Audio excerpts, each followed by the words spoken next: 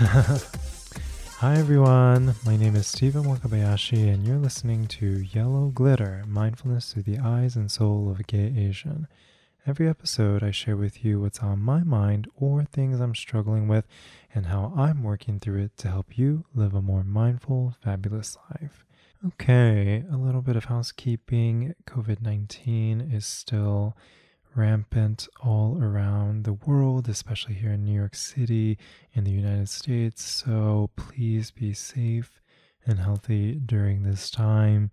If you do not have a face mask yet, highly recommended. The CDC has new recommendations on wearing face masks. They recommend people to have something covering your face at all times when you're in public spaces. With that said, this episode I share with you a recent live stream I did with two amazing guests to talk about what's happening around us with COVID-19 and some advice on how to stay mentally and physically healthy, as well as managing sudden shifts in employment. Ning Zhou, him, is a child and adolescent psychiatry fellow at New York Presbyterian Hospital. He specializes in gender, sexuality, and cultural influences on mental health. And Marti G. Cummings, them, is a candidate for New York City Council District 7, a drag artist, comedian, activist, and spouse. They currently sit on Community Board 9, serving the people of Upper Manhattan, and are an advisory on the Mayor's Nightlife Council. On this episode, we talk about establishing mindfulness to stay present and peaceful, managing physical health with COVID-19 and what are recommendations on staying safe from this virus, maintaining mental health with balance and routine during this shelter in place that we are all undergoing, establishing boundaries to prioritize ourselves, staying connected and navigating social media and news during a pandemic, understanding trauma response during turbulent times, what are some opportunities we have during these difficult times, managing the sudden shifts to work and employment, and resources to help those facing unemployment. Now, the audio isn't perfect, so bear with me while I figure out how to record the live stream with great audio for myself and my guests for future episodes. But I definitely wanted to share this episode out with my various podcast listeners to listen in on some of these two guests' amazing advice. Now, without further ado, our chat with Ning and Marti. Okay, hi everyone. Welcome to our live stream. And we're so excited to have you. This is Managing Change in Turbulent Times. And I'm your host, Stephen Wakabayashi, he, him, his. I host support groups for queer Asians here in New York City and run a podcast called Yellow Glitter, which is mindfulness from the perspective of a queer Asian. And I'm joined by two amazing guests today. And why don't I let them introduce themselves? Ning, do you want to go first? Sure. My name is Ning. I'm a psychiatrist. I'm currently a child and adolescent psychiatry fellow at New York Presbyterian. And I have a specific focus on gender, sexuality, and cultural influences on mental health. I'm excited to be here today. Amazing. Marti, you want to introduce yourself? Hi, yeah, I'm Marti Cummings. They, them pronouns. I'm a drag artist and a candidate for City Council in the 7th District of New York. Amazing. And if you have any questions, for those of you just joining us, just post in the comments and we will get to the questions as we do the presentation. Cool. And so we have a pretty jam-packed agenda for all of us. We're going to start off with a little bit of mindfulness and then get into a little section with Ning where we talk a little bit about how to stay physically and mentally healthy during COVID-19. Right afterwards, we're going to have a section on how we are all coping with it, Marti, Ning, and I, just on how we're setting up balance and routine while we are sheltering in place during quarantine. And then right afterwards, we'll have a little moment where we talk about trauma response, how we're adapting to the current situation, And afterwards, we have a little bit of time with Marti to talk about this sudden shift in employment that a lot of us are facing, whether it's going digital or just becoming unemployed, and what are some of the resources you have available. And then at the end, we'll have a little open Q&A for any one of you guys to give us questions.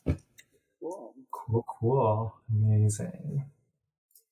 And so, as we start off with a little bit of mindfulness, I don't want to take us through an entire meditation exercise, but I thought it would be great to just give ourselves 60 seconds of silence, just stillness. And as we kind of just prop ourselves up, if you're sitting in a chair, ground your feet in the ground. If you're sitting on your bed or the ground, ground your butt in the ground. And let's just take 60 seconds to just collect ourselves. And for many of us, we're finishing up a work day or we're waking up from a nap. And let's just also set our intention of just what we want to get out of this session as well. And so with that, I have the clock up for 60 seconds. If you just want to close your eyes too, we can do that. I'll close my eyes. And so let's start in 3, 2, 1.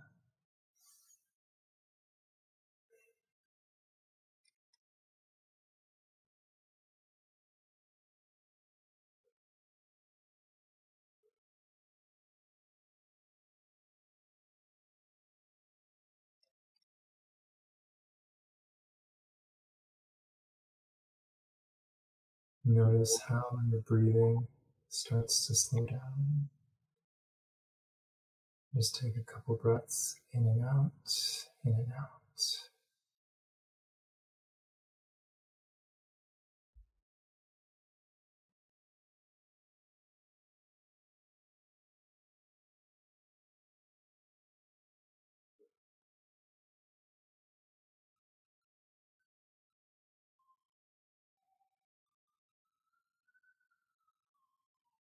More seconds. 3, 2, 1. Great. Hi, everyone. I see your comments, Frankie, Eric. Okay. So with that, we're going to get into our little section with Ning to share what is happening right now and what are some of the advice that he has working at New York Presbyterian Hospital. Hi, Ning. Hi. Yeah, so the first question I have for you, what are some of the current recommendations that you have on staying safe with COVID-19? Mm-hmm. Yeah, so I think the few things that you can do to really stay safe. One, wash your hands. Can't emphasize that enough. We believe that the main way that people get infected is, touching something and then touching their face. So washing your hands is super important, at least 20 seconds. There's lots of different songs that you can do for that time, like the Happy Birthday song, the ABCs. There's different pop songs also that you can do, like Staying Alive. So that's a big one.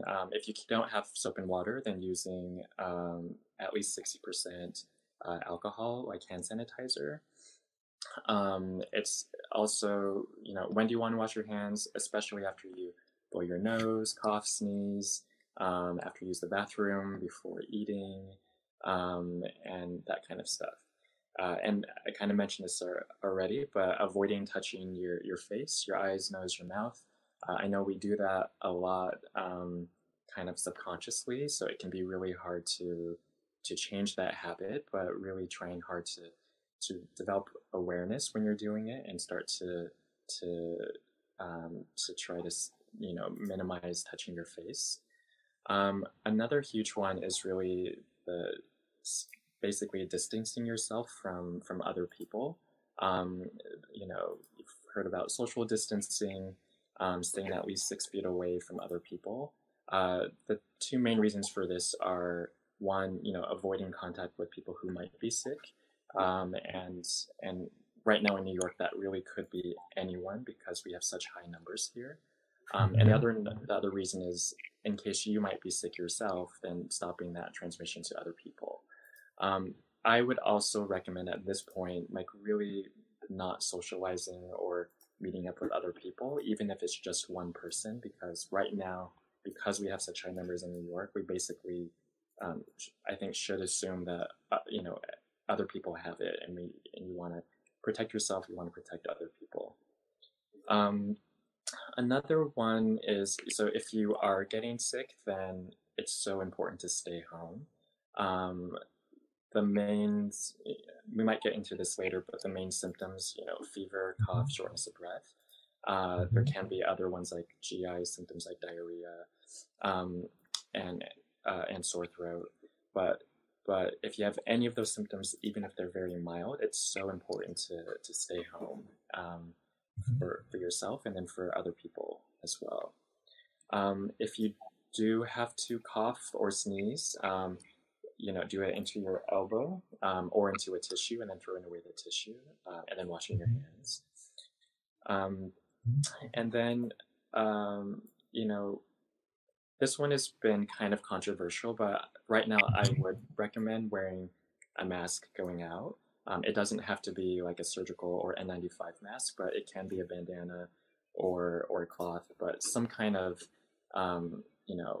face covering right now. And I think the CDC has been thinking about making that an official recommendation. And I think some of the reason is that people can have no symptoms at all and be contagious. And it seems like people are contagious like 1 to 2 days before they start showing symptoms.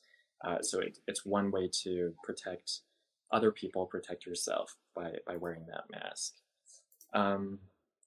And then cleaning and disinfecting, surfaces that are frequently touched in your home, like the doorknob, the counters, tabletops, light switches, your phones, keyboards, that kind of stuff. So, and a lot of the household cleaners should just be fine, do just fine for disinfecting. And then finally, I think it would be good to be prepared to potentially quarantine for 2 weeks. So making sure you have some food and, if you have prescription medications, having a supply of that. So I think those are the basics of how to stay safe. Again, a huge one is the, touching the face. And so I do recommend carrying hand sanitizer when you go out. I don't think it's necessary to wear gloves, but anytime you touch a surface, then you can use some hand sanitizer at that moment. Yeah. What do you recommend for those who start exhibiting symptoms that are aligned with COVID-19? And when do you recommend somebody to go to the ER? Yeah. So again, great question. The main symptoms are, again, like fever, cough, and shortness of breath. But there can be other symptoms too, like sore throat, some of the GI or like diarrhea, nausea, that kind of stuff can happen too more rarely. And then also like runny nose can be pretty rare too. So there can be some atypical or unusual symptoms.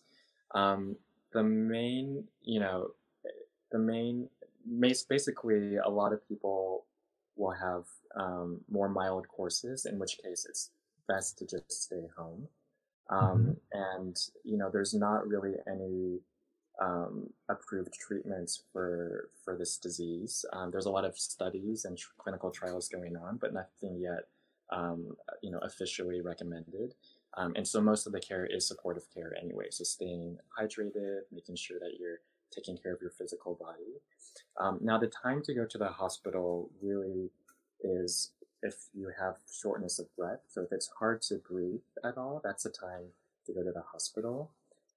If you have kind of persistent chest pain or pressure in the chest, that could be another reason to go.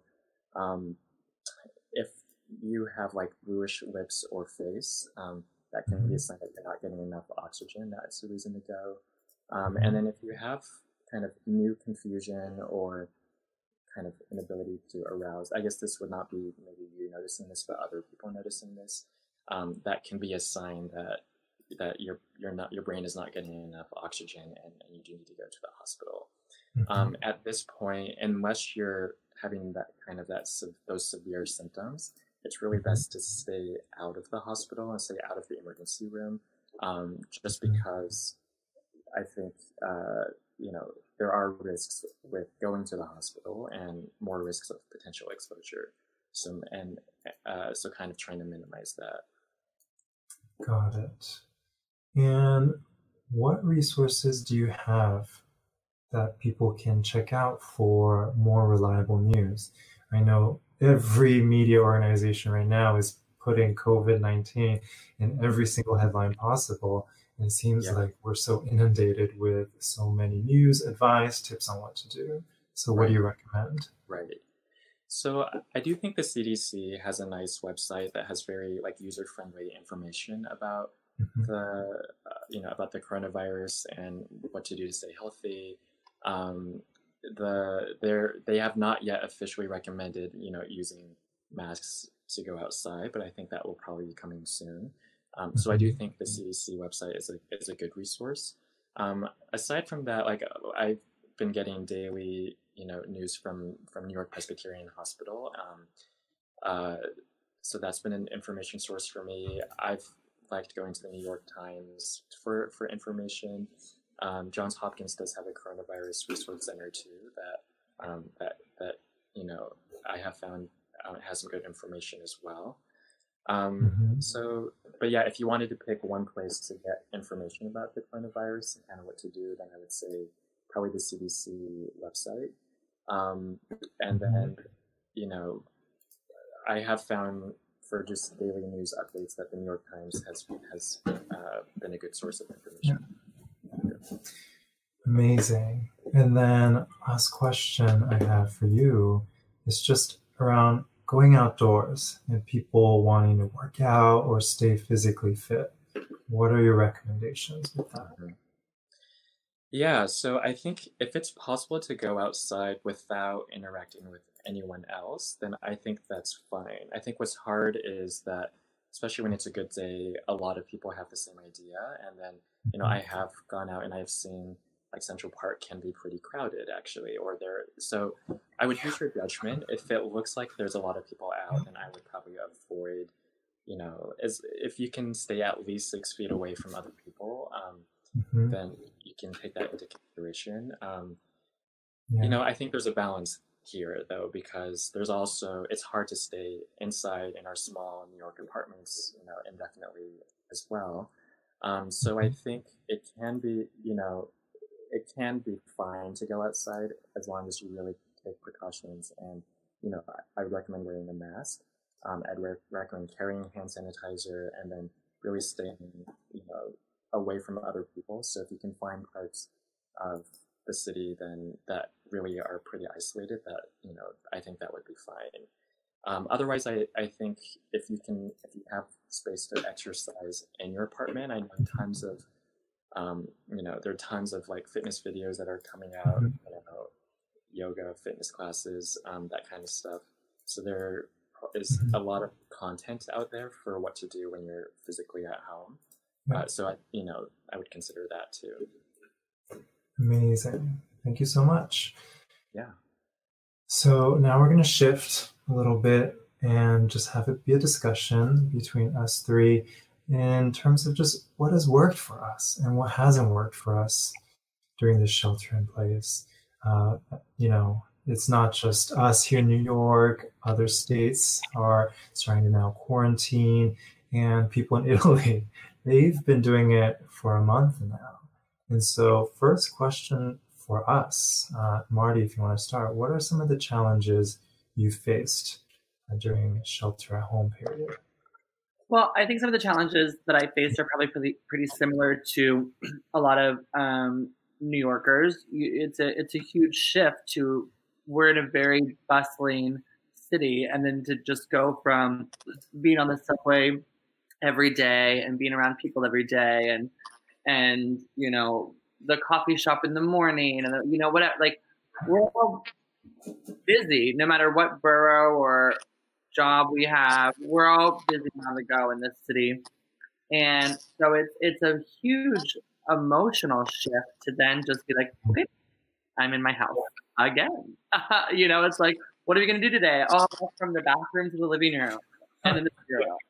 So fun, So I think it's important for people to make sure that, I like that you talked about exercise videos and whatnot, not just taking care of your health, protecting yourself from this virus and protecting other people from the virus, but also, and not just taking care of your physical health, but taking care of your spiritual and mental health as well. I think that's so important. And so I know you have this in your notes for later, but, for me, I have to set a routine for myself. Today was a luxury because I just happened to take a nap, which I don't do often. And that was nice, but I need to have a routine. So I set, okay, 4 times a week I'm still going to do drag.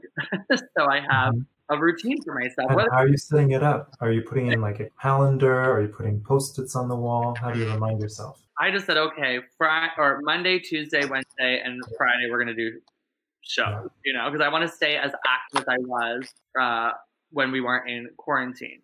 And I also think it's important, like if you're working from home, to set an office space that's like designated that space in your apartment, even if it's a studio apartment, find a space, and that way you can still separate work from home, because I think that's a big thing for mental health, is separating your work from your home life. And now that those are intertwined, like really finding that balance. And like you said, like getting outside and getting some fresh air. Like if you do go outside, though, like make sure you're 6 feet away from people and wear your mask. I think that the mayor just said today that New Yorkers should wear the mask, even though the city hasn't said it yet. And then part of my routine is also like checking in with different elected officials that I'm like close with, and being like, okay, what's the tea? Like, what's going on? What can I share and what should I not share? To really ensure that proper information is getting out there, because I think it's very common in today's kind of culture of America to spread misinformation online by just sharing a headline instead of reading an article. So it's important to know exactly what you're sharing. And what about you, Ning? What challenges have you faced as you transition from even just everyone around you is now just online all the time, posting everything? There's like 50 live stream icons on my Instagram. I'm like, it's like, what do I do? So how has this transition been for you? Yeah. I think similar to Marti, it's just been such a huge shift from life before. I mean, I loved going out and, just even commuting to work. There's a lot of different steps to do that. And all of that has changed. And yeah, so that's been tough. I think feeling isolated has been really tough. So really not having contact with people. I live by myself here. So I think that was especially hard at the beginning. And then I think the physical health thing too, piece, like not being able to go to the gym and work out. And, I started running again, which I hadn't run for years, but, I feel like there's, have to be thinking creatively about how to stay healthy. So I think that has been a big shift. I agree with the routines, and for me, I find it's so easy if I don't have like a scheduled routine to like all the time goes by, and then I'm like, oh, what did I do? So I think that having some kind of structure and, getting, for me, I am still seeing patients, and I'm doing so remotely. So that does keep me to a schedule. And I've actually been very appreciative to be able to continue to work. So yeah, and I totally agree with the mental health piece. And with that, I would say having some self-compassion for yourself right now, because oh my God, yes. Yeah, this is a really, really hard time. And, I think some people might be like, oh, I have all this extra time. I need to do all these extra things to be productive. But I think it's actually totally okay to not do all those extra things and even just be okay being you. Absolutely. I had this moment the other day, I am a very, so it's this weird balance of like, I'm a well-known drag artist and I'm running for public office. So it's that feeling of like, I have to be put together. But also like, this is a traumatic experience. We're everyday reading of people that we know dying, which is traumatic and scary. And the worry of, my parents are in their late 60s and early 70s. So the fear of like, oh, what if they go to the grocery store and they get it? you know, so there's all that, this trauma where my husband and I are both out of work. So how do we pay the bill? You know, so there's all this anxiety. So I had to allow myself that kind of self-care that you're talking about. Of just like, okay, the other day, in the middle of the day, just started crying. Like I was just walking down the hallway in my apartment, I just started crying. I was like, why am I crying? I was like, oh, because I feel a little lonely. I miss human beings. You know, I love having my husband here. I'm very lucky that I have my husband and our dogs. But you know, it's like it's dramatic. And then like the anxiety, the emotional anxiety that comes with something like this is really heavy. So I just allowed myself to feel it and be like, you're allowed to feel this way. Like it is not shameful. And the entire globe is going through this one way or another, you know, and it's very, very things. I think it's important not to beat yourself up if you have a day of the fuck it. I guess. Yeah. Yeah. And it looks like we have some comments. Oh, where's that? I have YouTube pulled up and I have Facebook pulled up too. Yeah. Okay. But the YouTube comments, some people have recommendations in terms of resources that are available. So Gabe mentioned that Hertz is right now offering free car rentals to New York City healthcare workers. And people with Aetna as their health insurance has Teladoc copays waived as well. So it seems like there's so many companies offering benefits to a lot of people that we can also take advantage of during this time. Really cool. That's great. I just heard today about how the city of New York, you know, they're doing the 3 meals a day program for students. They're now offering a meal program for families and adults as well. So you can find that at various public schools between 7 a.m. and 1:30 p.m. So if you're somebody who is out of work and you're struggling between rent and utilities and grocery bills, each box is for 2 days worth of food, and I think you can get to 3. So that's a good service to help get people through. Yeah, that's amazing. And I just wanted to piggyback on Marti. You mentioned just having these separate designated spaces to do different activities. I think that's so important because our brains, they just become so wired to the space and what we do in the space. What has helped has also been to play with lights for me. So setting different mood lighting to do certain activities. So if you don't have, you know, some people who are in these studios where you have to sleep, eat, work out, everything in one space, I found that if you have a lamp or if you can play with the lighting a little bit, it changes the room completely and mentally shift as well. Yeah. New York City room hack.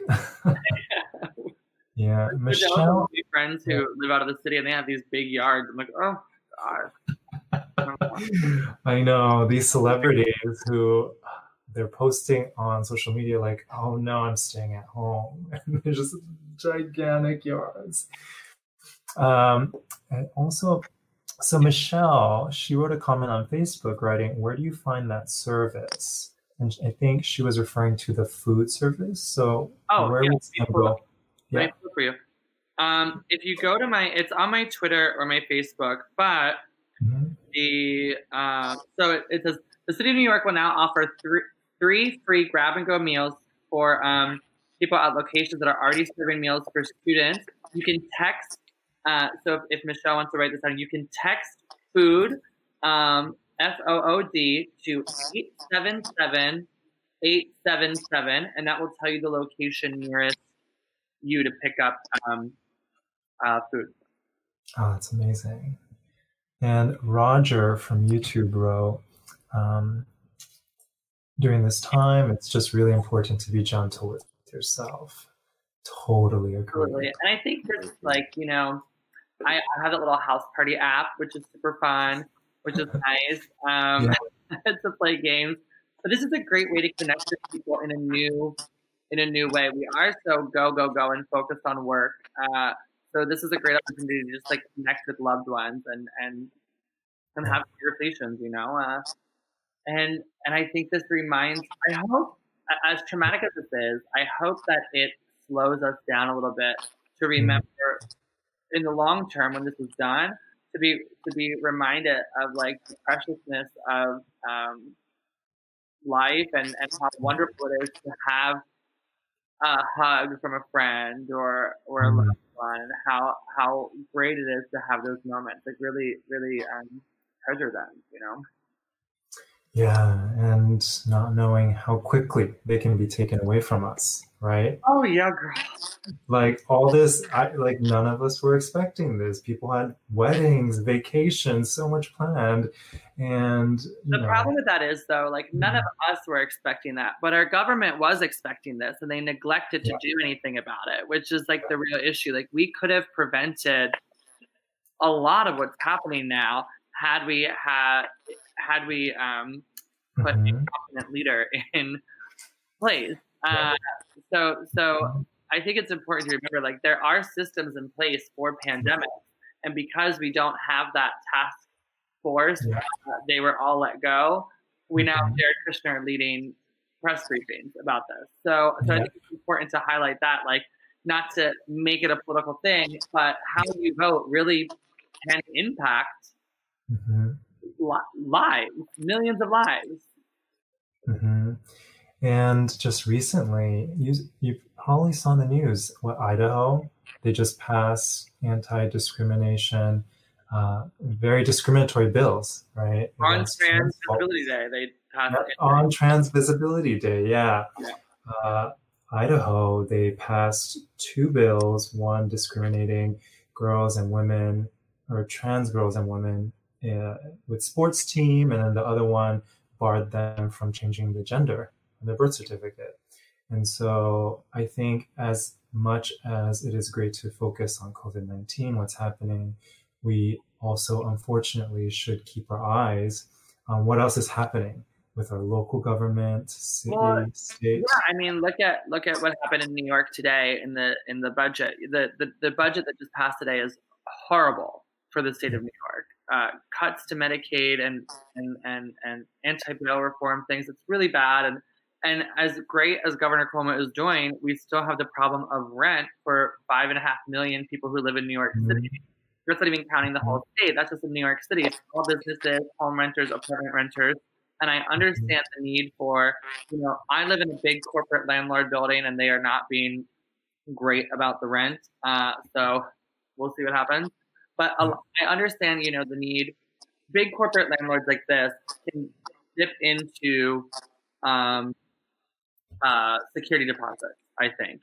But the mom and pop landlords who say you own like 10 apartments in a building, you're not like a corporate giant, there should be a bailout plan so they can continue to pay their bills, of course, but there has to be a rent suspension, rent freeze of some kind, because this 90-day eviction thing is not gonna cut it. People aren't gonna be able to pay their bills, Right.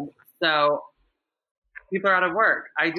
So I think it's important to look at the government and, like, yes, Cuomo's briefings every day look great, but what's happening behind the scenes with that? You have millions of people demanding this relief, and it's not happening. Yeah, absolutely. Just a question for you guys. Where are you looking for news like this? Like, do you have any recommendations on how one might get informed with politics that might not be inundated with everything that's headline grabbing stuff?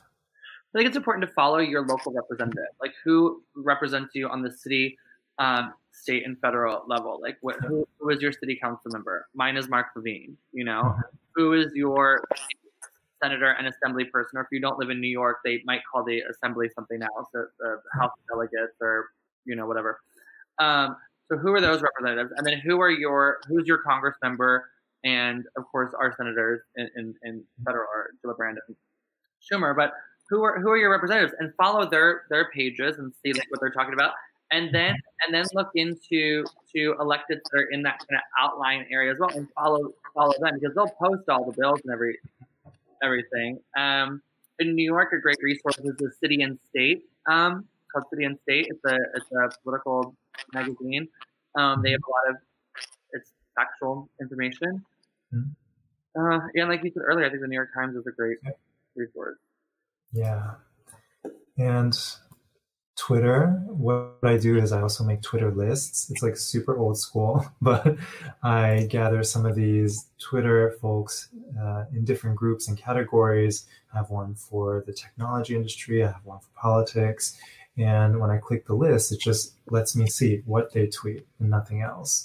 And I know, yeah, and I know if you go online, they have also made COVID Twitter lists that are with reputable doctors, with reputable scientists, rather than all of the media organizations that are throwing everything in headlines. Yeah. That's great. Okay. Another question I have for us. We've touched on a lot of the questions I wrote in my notes, but just curious, how do you guys balance digital and physical hangouts with people?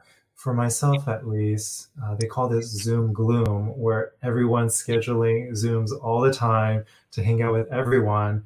And I think it was Saturday, I got like 4 or 5 invitations at the same moment. Like, let's hang out, let's do that. I'm like, oh, there's like so much. And so for me, I'm a little overwhelmed by how many digital hangouts that we've all created and we're inviting everyone to. And I'm just curious if you both have had challenges with that and how you've found a balance with just balancing digital life right now. Yeah, I found it challenging to go to Zoom groups when there's like a ton of people, because I think when I go to parties, I like to talk one-on-one with people, and it's just not possible to do that when you're, Zooming with like so many people at once. So I've found that tough, and I think, if you're someone who has social anxiety or get nervous in large groups, that can be really tough to especially in the larger group settings. So I think that's just something to pay attention to. It's good to hear that you are, staying connected with your friends, and I think it's a good problem to have that there's too many friends who want to get in touch with you. But I think keeping in mind also, like, what is best for you in that moment, because there are times where I'm like, yes, I have friends meeting right now, but what's best for me is to actually spend some time alone and recharge in other ways, like reading or doing some of the self-care things. And then having other times where I'm like really excited to be spending time with friends. I've recently discovered playing like Settlers of Catan online with friends, and it worked out well because we had just because it can bring people, we had someone in Chicago, Miami, and Oakland, playing. So yeah, I think there are tons of opportunities to connect virtually. And I also think you can be discerning and think, okay, what would be best for your well-being, and how do you want to kind of curate your experience? Yeah. How about you, Marty? Yeah, I had a lot of Zoom birthdays over the weekend. But when it got too overwhelming for me, the same thing. Like, I'm a very social person, but it's a lot when there's like 20 people talking at once. So I would just be like, okay, I hung out enough. Like, good to see you. And then people that I needed to connect with, I would FaceTime usually later or on a 3-way FaceTime or something. And that's just part of self-care, and also knowing when it's knowing when it's time to hang up. And it's also a lot when you're like staring at your screen all day and have to go stare at it more. So I just think that falls into self-care again. Like, do what, like you said, just do what works best for you. Yeah. And what's helped for me has been to, if I want to hang out with people in a certain chunk of time, I will put people in blocks, and I'll kind of schedule them next to each other purposefully, so I have to cut off. And I'll budget, adequate amount of time, give them an hour to hang out. But this way, it also prevents me from, if I do want to connect with so many people over the course of a week, I don't end up spending 4, 5, or 6 hours with one person and then end up having sacrificed me also wanting to see other people. So just in that block of time, I'm like, da. And then if I need to chat with them more, I'll do a follow-up session. It's a little robotic. We have a couple more comments. So Roger said that in a corner, I have remembrance area. He is spending some time or he's allocated some space in his home with candles to hang out with, to meditate, pray, and be grateful. And living alone, he also mentions he definitely also misses the touch, the hugs, massages, holding someone's hand. Yeah, and we're definitely feeling the same way as well. And Devin Murphy says, I miss you, Ning. Aw, I miss you too. Yeah. And what about social media? So we are spending so much time on social media. This is being live streamed on Facebook. It's being live streamed on YouTube. We're on Instagram Live. How have you guys found a balance with that? Take breaks. Yeah. Yeah. Take breaks. We'll do like in our house. I feel like an old lady now. We play like board games every night now, which kind of like is okay. It's time to turn off our digital and just like play a board game and connect, you know. Yeah. And that's been helpful. Like reading a book or whatever. You know, I went to the grocery store the other day and I like to bring my phone with me, just so I could like, you know, really focus on the world around me and not be distracted. Yeah. How about you, Nick? Yeah, I mean, I find that I'm prone to like really getting sucked in, and then all of a sudden all this time has passed. I'm like, what happened? So I think know yourself and know if you need to set boundaries on your like social media consumption, just because they make it so easy to just keep scrolling or clicking. And so I've set like using the I can't remember what they call it, but the you know, iPhones have that app, the screen time app. Yeah, set, like, screen time. on, Yeah. Yeah, limits on how much. It's like you're locked out now. It's so shady, especially now. Like, you've been on your phone for 46 hours straight. Yeah, and so I think if you're someone who needs more kind of like structure and boundaries around social media use, I think there are tools to help you with that. If you're not someone who needs that, then I think, you know, use away. I do think that there, like, to be mindful of how you're consuming social media, because there is a ton of, you know, news out there that is really grim, and there's a lot of despair, and it can cause a lot of anxiety. And so kind of checking in with yourself and seeing how is this impacting how I'm feeling and my mood and my state of anxiety. And if it really is having a negative impact, then really limiting that. But also, I mean, social media goes the other way too, and there's all these really funny videos of cute animals and a lot of uplifting stuff too. So I think there is that kind of balance to be found. But yeah, I have found that there was a period where I was using a lot more social media because I just wanted to like read more and learn more about what was going on in the world. And then I had to kind of like take some steps and put some limits on that. Yeah. What's worked for me has been to not start off the day with social media.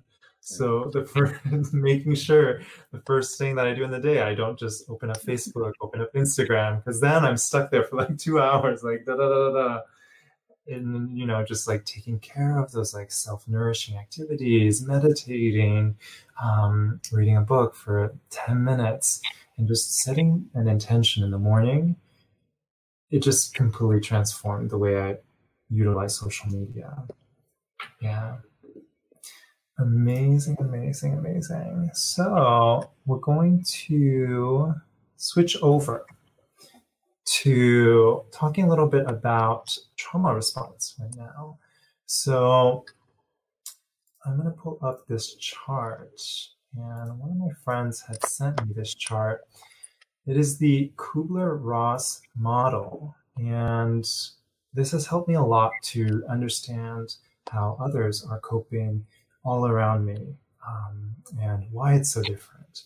And so this model was first introduced by the Swiss-American psychiatrist Elizabeth Kubler-Ross in her 1969 book on death and dying, which was inspired by her work working with terminally ill patients. And so I won't walk through every single stage, but just talking a little bit about how we go through this spectrum of emotions as we start to understand and cope and manage whatever traumatic event that is happening in our lives. Some of us might quickly go into experiment and decision, and we might bypass denial and frustration. Some of us might spend a lot more time just in the shock phase or the denial phase. And so as we take a look at social media, right, we still have people who are stuck in a denial phase. They're saying, look at the flu. This is, one of my friends actually, I unfollowed her, but she wrote that this was a part of a Russia misinformation campaign. I was just like, oh, I cannot. But this is happening. This is real. This is around us. But in no way, is somebody else's way of coping or processing it something that we can control, right? We are all in a separate timeline. We're trying our best. And whenever I interact with people who might not necessarily process it the same way that I do, a great reminder for me is just to remind myself to just tell myself that everyone's just trying their best. And it might not look the same as it might for me or for myself or for Ning or for Marti, but everyone's just trying their best to cope with what's going on. And then the next part that I want to talk about, yes, thank you, Lucas. Lucas commented on YouTube.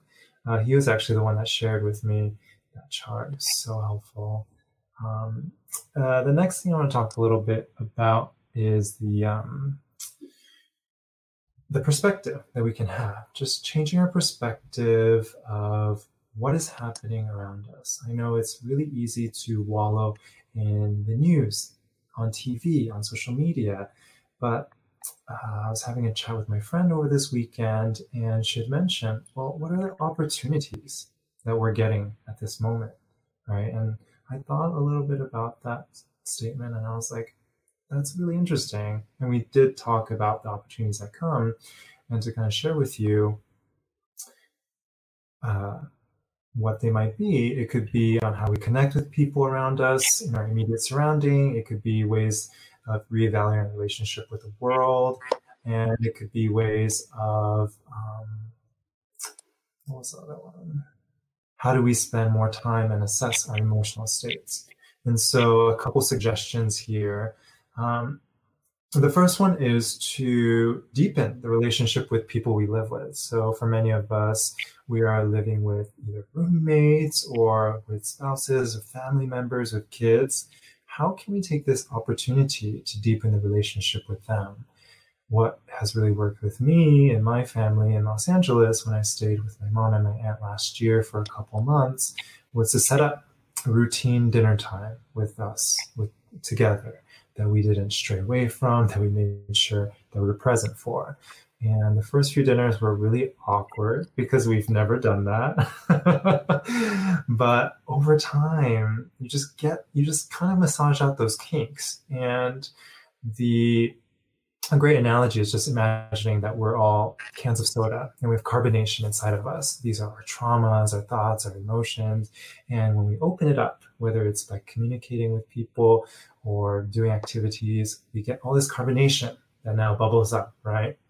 And the carbonation, it's going to be there, and we just have to let it out. And as a part of doing activities, being with people that might stir these things up, ultimately it's to help us process. Ultimately, it's bringing it up to surface so that we can build a relationship with it. And so, yeah, so setting routine. The next one is if we have difficulties with people we're living with. So if we're struggling and people get on our nerves and we're just like, oh, like I don't want to be with them, it is a moment to practice unconditional love. It's so difficult. And, we've always had that really tough roommate that it hasn't worked out with, or the family member just gets on our nerves. I think right now a great opportunity that lies in front of us is to cope by bonding over what's happening. You know, I think we share the same sentiments of fear, of worry, of anxiety with what's going on, with the how we're not sure about what's happening. And those are great conversation starters to just talk about with people, because we share that as a universal truth between us all. The next advice is around how we manage this time that we are spending with ourselves, right? So if we're living in a studio by ourselves, we're just cooped up in our room by ourselves, we're spending hours and hours and hours a day just in our own thoughts. We can't get out, we can't interact with friends outside, we can't go to restaurants. And although it might be really easy to alleviate with, you know, FaceTiming or doing another Zoom meeting or hopping on social media, I think just like the carbonation example is we have these bubbles coming up, right? So as we're sitting by ourselves, you know, some of us might feel really uncomfortable by sitting with ourselves. And instead of just brushing it off or just closing the soda lid, recognize what's coming up. And a couple ways of being able to process it is by, one, journaling. So just asking yourself, you know, what is on your mind? What is on your heart? How are you feeling today? That's one of my journal prompts I use to just write everything that I'm thinking about. And then another activity I do every day is just meditating, just sitting in silence. In the beginning, for those of you who just joined, in the beginning of the session, we spent 60 seconds to just sit in silence. And it felt so long. It's crazy. It's just a minute. But just spending 1, 2, 3 minutes of silence a day helps us to recognize, come to the present, be aware of our senses. And then the last tip is to recognize the opportunity we have to reevaluate our relationship with the world. And so right now, although businesses are shutting down and people are getting sick, one of the really great things that's happening is that our CO2 emissions have exponentially dropped. In Madrid, the average nitrogen dioxide levels have dropped by 56%. And in New York, just last week, they reported carbon monoxide levels from cars in New York City were measured to have reduced by 50%. And so just in a month alone, we were able to drop 50% of carbon monoxide levels in the air, and just so crazy what we can accomplish. And I think right now is also a great opportunity to look forward towards and also vote on laws, bills, everything that's going to help support this new type of relationship we want to develop with the environment. And so instead of thinking of ways that we can continue to capitalize or continue to rob the earth of the natural minerals so that we can continue to create technologies, I think this is a great opportunity for us all to really reevaluate our relationship with nature and ultimately implement ways of coexisting as a partner rather than as a parasite or cancer on this planet. And so those were just some tips of how to look at this, everything that's happening around us, instead of something traumatic, but see it as a beautiful opportunity. Cool. Okay, great. And so the next part, we're going to shift over to a little segment with Marti to just talk a little bit about employment, the sudden shifts in employment. And so Marti, I know you from, I've met you as a drag queen. We've hung out so many times, so long ago too, when I was first in New York City. And now it seems like your life has completely shifted. 180 degrees to being at home, doing these digital drag shows. And so I just wanted to ask you, how has that transition been for you? Well, it's like I said earlier, it's a huge kind of shock to the system. I was doing 6 shows a week in bars and nightclubs, so surrounded by people all the time. And on top of that, I was doing campaign events and community board meetings and meetings for the different advisory boards I sit on. So I was very like, you know, my day would start at like 9 in the morning out of the house and not get home until 1 or 2 in the morning, constantly surrounded by people. So that's a huge shift in like, oh, I'm interacting with literally thousands of people a week in person to my dogs and my husband. That's it, you know, which is great, but it's a huge shift. And it's shown me, you know, it's reminded me like to be grateful, you know, be grateful for. I'm so grateful for that life that I had. I can't wait to get back to it. You know, it's definitely an anxiety being out of work and figuring out how to make money and how to pay bills and how to do, you know. Yeah. So, you know, shifting to online shows and helping for the best. But you know, it's a huge shift. It's a new way of living that I think we're going to be in for a few months. And what has worked for you? I know I have a lot of friends that are performers, but they also work in restaurants, bartenders, and right now they're just struggling to figure out what to do. And so, what do you recommend? Well, for some of these people, yeah. If you're able to get unemployment, of course, do that. It's a pain in the ass to do it. You know, you're only allowed to go on the website on the day that they assign your last name, and the website crashes, and then you have to call the number, and then the number doesn't work, and it's a whole exhausting process. But I would try to get onto that and see what kind of systems are. You know, I post a lot on my social media every day, like a different. So, you know, there's the freelancers union who's helping people. There's artists organizations that are providing, you know, funding for people. You know, so look into the different resources that can help.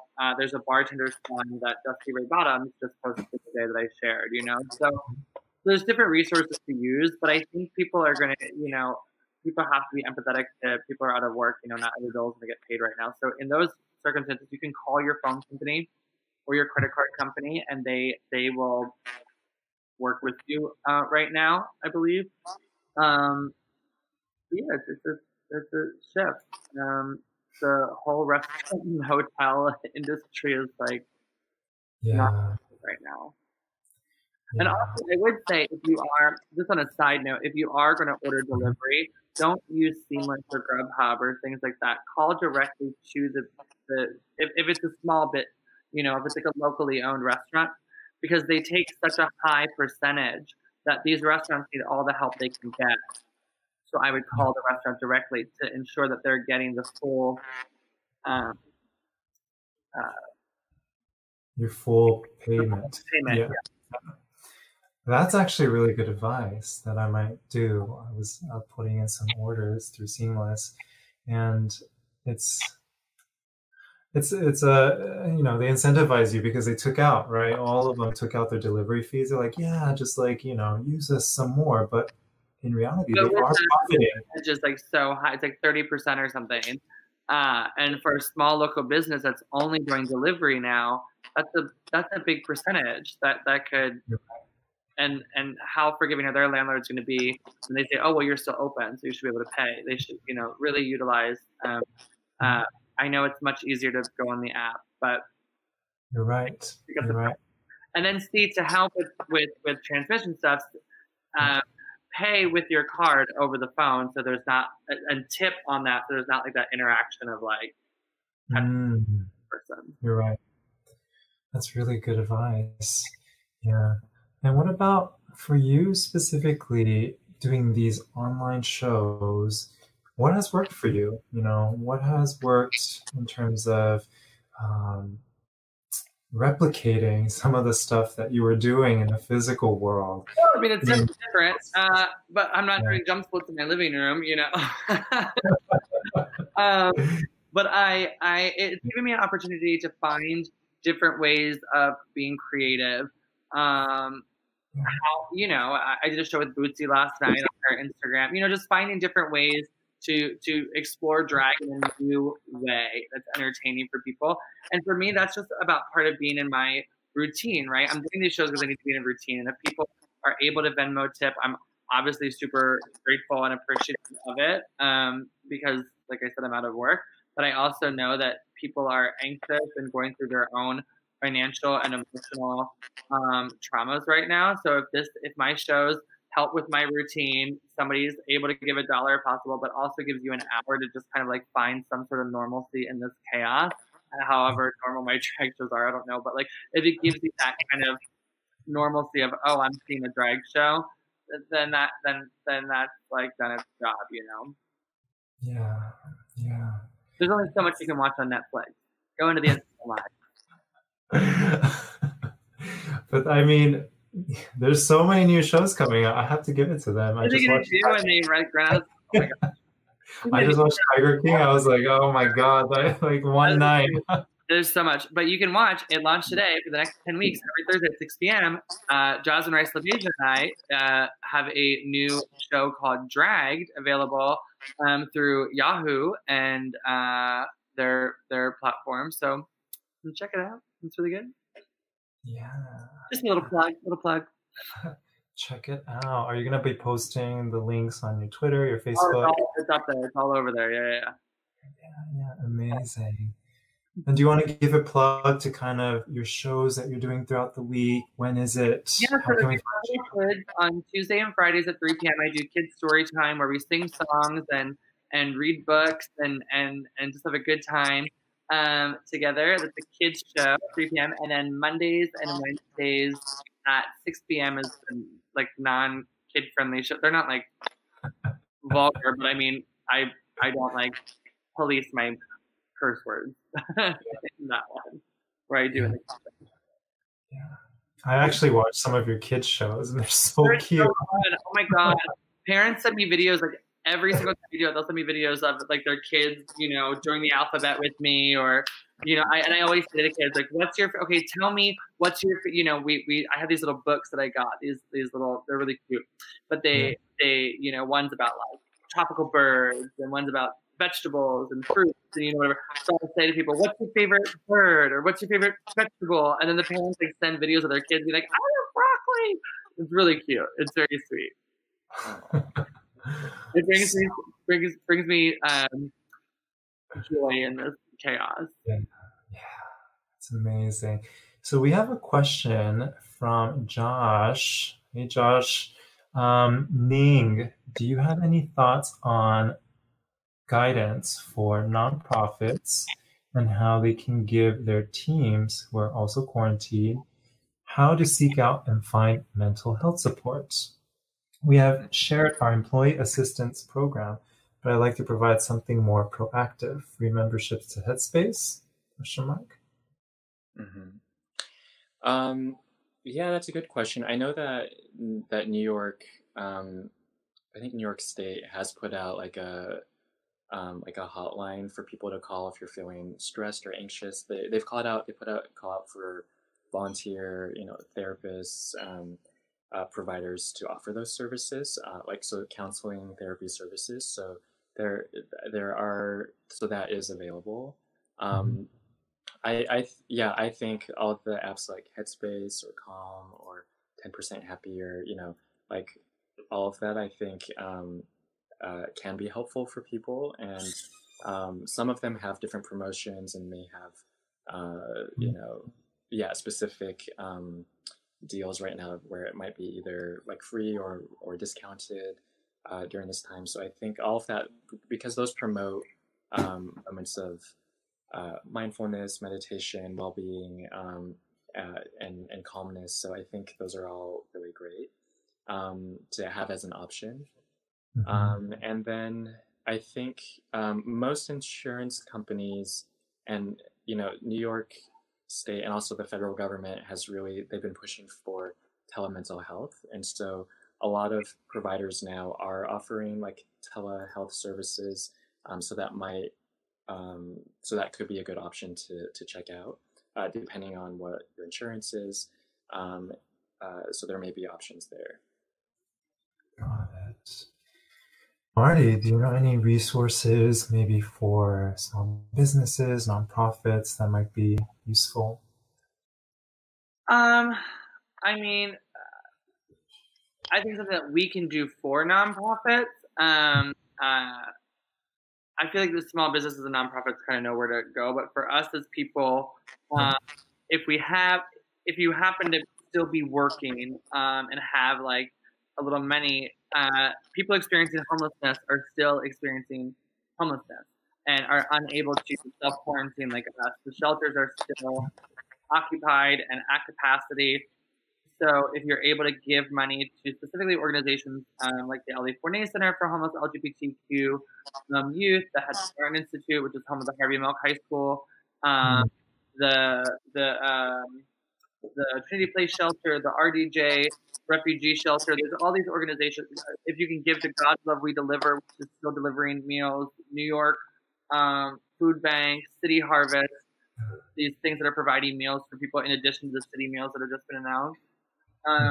If you're able to give even just $5, those organizations really need help now more than ever. Yeah, that's really good advice. They have no space to go, they have no space to quarantine, and they are all vectors to carry this virus too. And so I think helping them is going to ultimately help us as a collective society. The entire hotel industry is completely shut down right now. So homeless people should be housed in vacant hotel rooms right now to ensure that they are able to self-quarantine and are taken care of. I know. Yeah, that is great. I know I've seen a couple petitions up, and there's a couple hotels. I know Four Seasons in New York opened themselves up for healthcare workers. But also, we have people who have to go to grocery stores, who have all of these different tasks that, they have to do to keep our society running. And, California just labeled them as essential workers. And so they're now able to get some of the additional benefits. And I think we're just now starting to realize how important they are. And hopefully, if you are a business or if you offer any benefits to healthcare workers, that you can also extend these benefits to these core essential workers who, if not for them, we won't be having food to eat. We won't be having garbage taken out. We won't have all these things that keep a society moving. Yeah. Okay, let's see what else we have. I'm gonna just plug in my phone. I'll be right back. Okay. Let me see.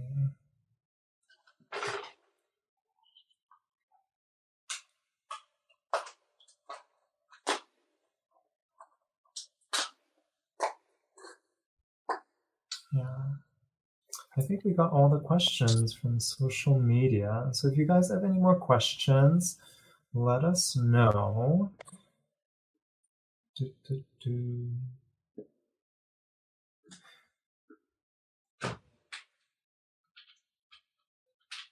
So maybe a question for you guys. What are some really interesting things that have happened for you coming out of this? Have you been able to connect with people who you haven't spoken to in a long time? Has anything serendipitously happened? I'm just curious. I mean, it's definitely been, like I said earlier, we're all super busy, so it's been nice to find new ways of connecting with my husband and communicating with each other in new ways, and also like figuring out new boundaries. Like, okay, I've seen you for 15 hours in a row. I'm gonna go in the other room,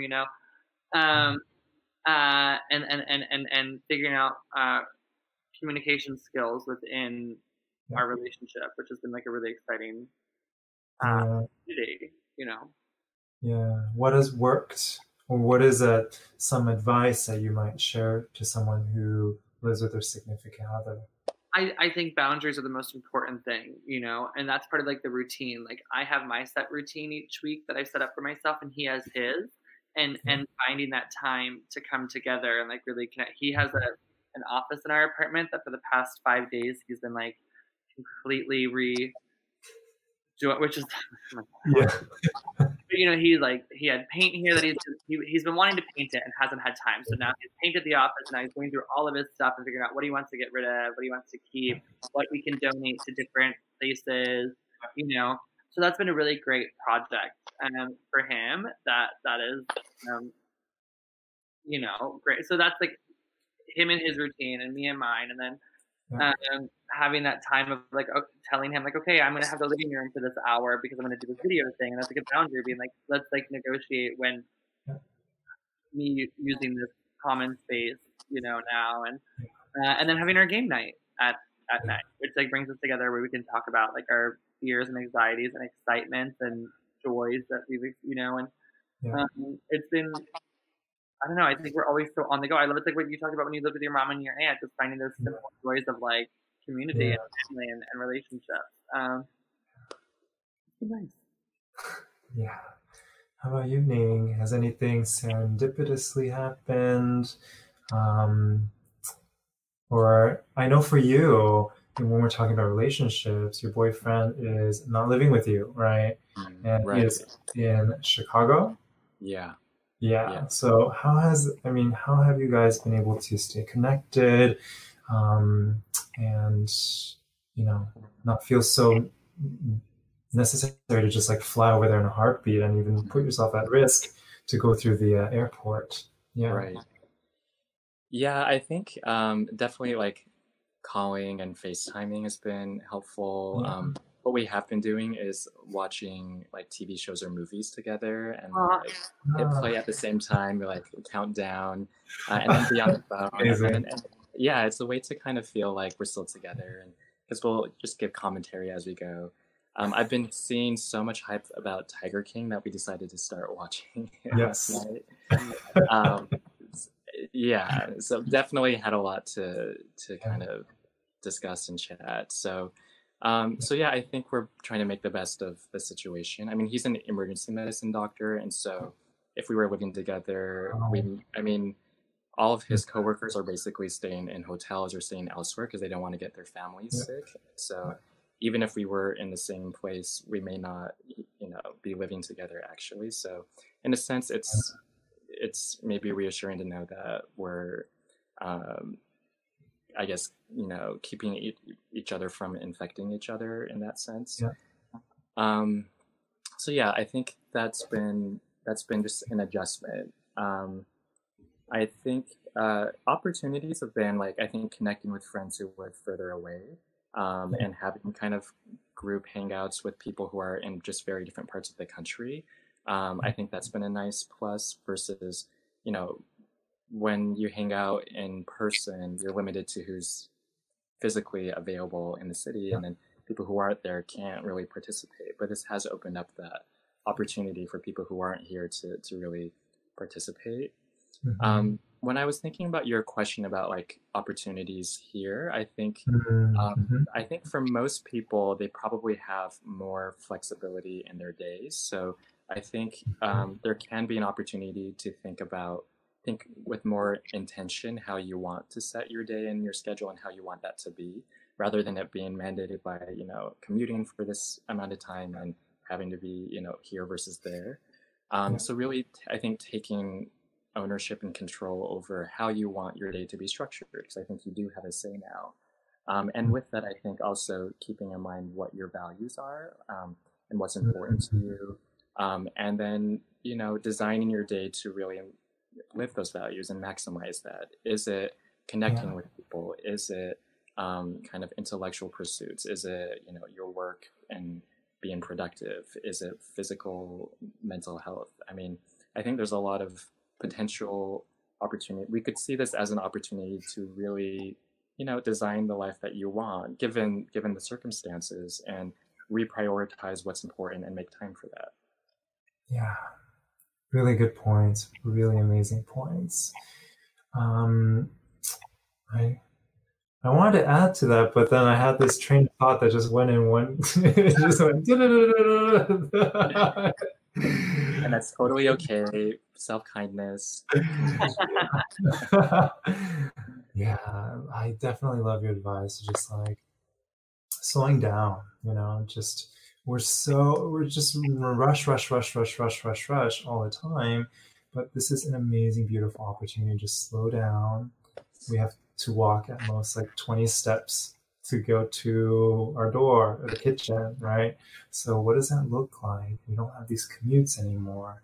And at the same time, I was listening to a podcast with the founder of WordPress, and he was talking about remote work and how remote work has these different stages.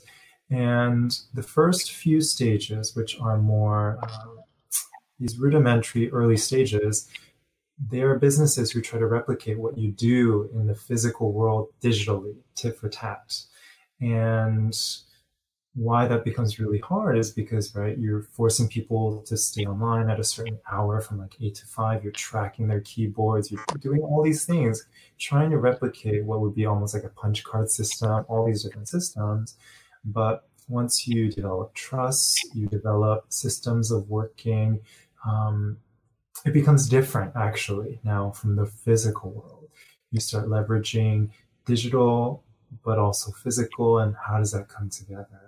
And so some really interesting things he had mentioned about like Zoom, for example. So I use Zoom for work, and we do this thing where everyone mutes, right? So it's like, if you're not talking, everyone mute. Let us just listen to, this one person speaking. But his advice was maybe just not mute everything. Like, you can't do that in real life. So how do you bring that physical aspect into the digital aspect? How do you replicate these more organic thoughts? And if the child's screaming, it's like, let's talk about it. Isn't that interesting? But another way that he mentioned was just this shift of having trust, calling it asynchronous work, meaning we're not synchronized with each other. People can work in the evening, people can work in the daytime, even if they work in the same time zone.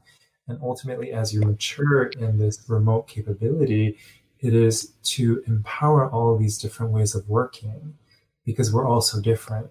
And that is really leveraging and creating this new type of environment, this relationship with the digital space. And so instead of really replicating what we have in the physical space in quarantine, how do we find this balance, right? How do we find a balance of maybe taking a little bit of it, but creating this new normal and slowing down and reassessing and seeing what works? Yeah, amazing. So we have one last question. Michelle asked, this one's pretty political. Do you feel that Trump's attempt to reopen the economy by Easter is far too soon? Well, he's now said April 30th, but I think that's even too soon. And I also think, look at what's happening. Take, for example, Mississippi now has the highest hospitalization of any state, I think, which is like kind of crazy. And then you have New York, which has like more cases than most countries. And then you have Florida, where they're on lockdown, but churches are considered essential. So potentially thousands of people can gather together.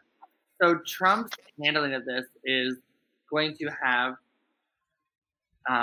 not just obviously the economic repercussions we're seeing, but hundreds of thousands of people are going to die because of this.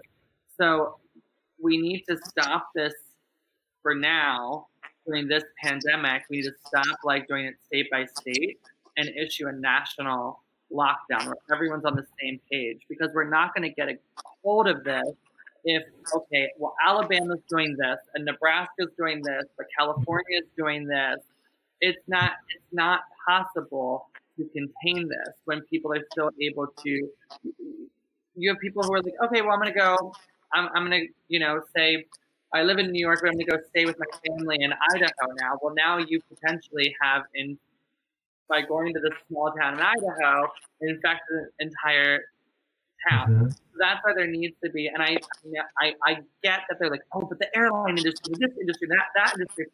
Human life is more important than an industry. We can rebuild that and figure that out. There needs to be a national lockdown. So Trump's attempt at doing anything right now, Michelle, is completely. This is what we get for electing a reality show host. Yeah. With no experience. and putting into power around him a lot of people who don't have experience. They've run companies, but they've never worked in politics. So, yeah, I think we're going to be in this for a bit of time. Yeah, yeah. And I would agree with that. I think, as hard as social distancing has been, we know that it is effective. It helps. It works. Yeah, it totally works. It's effective. It just takes time to really see the full benefits of that. And if we don't give it the full amount of time, then, like Marty said, tons and tons, like hundreds of thousands of people may die. And then all of the social distancing that we've done already, it would have been limited in its usefulness if it's not, carried to completion. Absolutely. Absolutely. And another good point is if we're all dead, then there's nobody to fly on airplanes or stay in fancy hotels. Like we need to be alive to enjoy those things. You're right. You're right. And like Marty said, we can rebuild businesses tomorrow, in a year from now.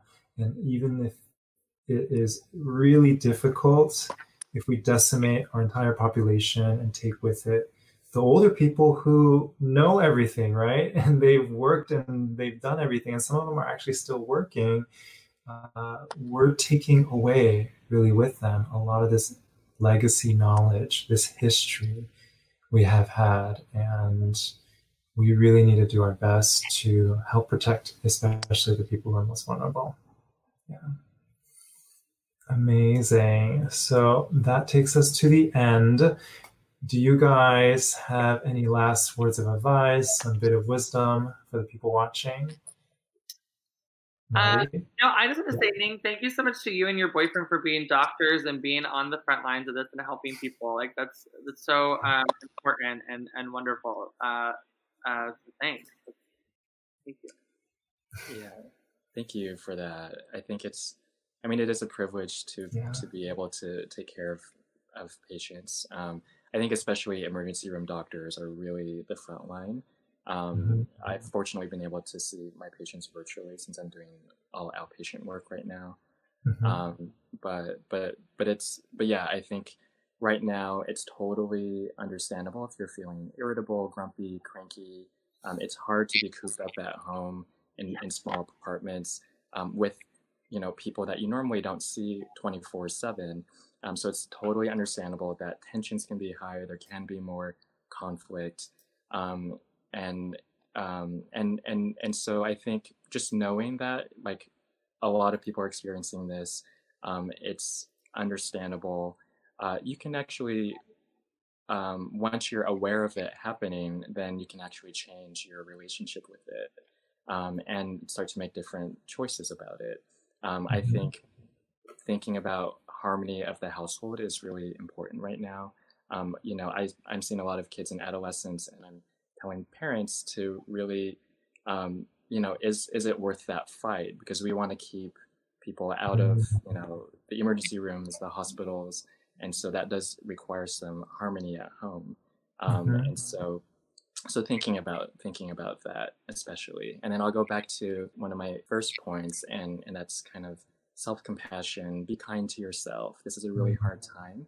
It can be easy to be extra hard on yourself, but really I think what's needed right now is that compassion and kindness for yourself. Amazing.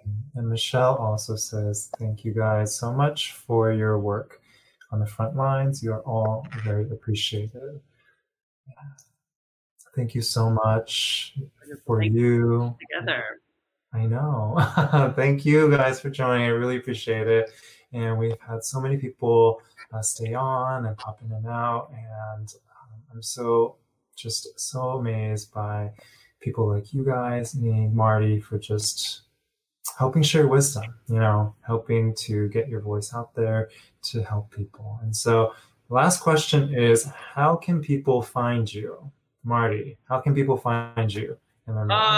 All the social media stuff. It's whatever. It's at Marti G Cummings. Easy breezy. Yeah. Easy breezy. How about you, Ning? So I have I guess I might be the opposite, where I haven't fully developed my like online persona. I mean, I guess I do have LinkedIn. I am socially on like Facebook and Instagram, but I'm not using those for like professional, means right now. But yeah, I guess I'll say that. So you take Ning for this session, and that's all you get. And then you can find me. I'm on Instagram at Stephen Wakabayashi, and when I share this out, I'm gonna try to figure out how to like put all of our tags on. And you can find me on Twitter at Waku, Wakuu, because my full name would not fit on Twitter. Yeah, it was just like everything but the last letter. I was like, oh. Yeah, so with that, thank you guys so much. I really appreciate you. This was amazing. And yeah. Thank you. Be safe and healthy. Thank you, guys. Yeah, thank you so much. Be safe, be healthy, and have compassion. Bye. Amazing. Bye. Bye. Amazing episode. And so if you want to get in touch with me, you can reach me on my Instagram at Stephen Wakabayashi or Twitter and Facebook at Waku, Wakuu. I always love hearing your feedback and thoughts, so send me a message. I also publish a weekly mindfulness newsletter at mindfulmoments.substack.com if you want to hear what's on my mind and links to things I discover online that inspire me every single week. And if you enjoyed this, please leave a rating and review. It just takes a few seconds. I'll take a look at it and send you some love once you do that. And so with that, so much love for you, and hope your day can be a little bit more mindful. Bye now.